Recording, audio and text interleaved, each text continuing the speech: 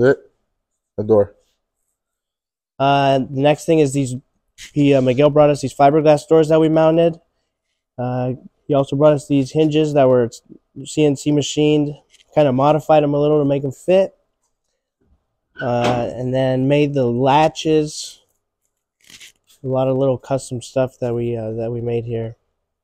Latches are all made from scratch.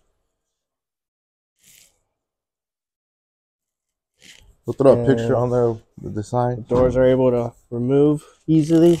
Just slide out. Okay.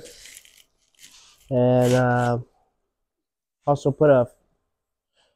fabbed up a firewall for him because everything in the back was exposed.